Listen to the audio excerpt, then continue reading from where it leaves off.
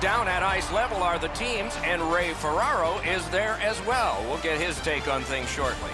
And tonight we bring you two terrific teams for our contest. And here is the third voice of our crew, the man in the coldest place, ice side, Ray Ferraro.